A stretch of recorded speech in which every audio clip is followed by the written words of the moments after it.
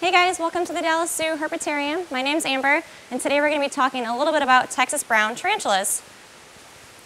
So as the name suggests, they are native to Texas, along with a few other southern states. Brown, because they are brown. The really cool thing about them is that they're one of the longest lived tarantula species. Females can live to be about 40 years old, which is significantly longer than the average 20 years of other tarantula species.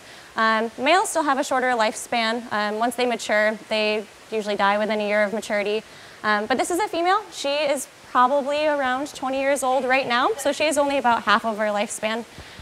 Tarantulas are different than spiders in the fact that when they spin webs, they spin them for homes, not for catching food. And they eat differently too, so their mouth parts are set up a little bit differently. They kind of bite down when they go to envenomate something. So like I just mentioned, tarantulas are venomous, but they're not super potent or dangerous to humans. That is just one of their first defense mechanisms. There's a difference though, so there are old world species and there are new world species of tarantulas. This is a new world because she is native to the Americas. So their first line of defense is actually shooting these little hairs on their abdomen at you. They're called urticating hairs, so they'll take their back legs and rub them on their abdomen. And then they get stuck in your face or your eyes, and they're just really itchy and irritating, and then usually they can escape.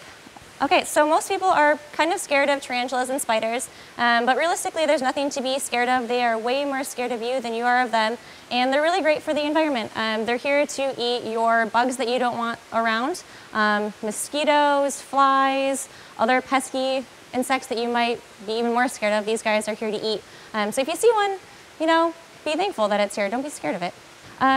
So as she's kind of sitting like this, you can kind of see her spinnerets here on the back of her abdomen. Those are just for spinning web for her house.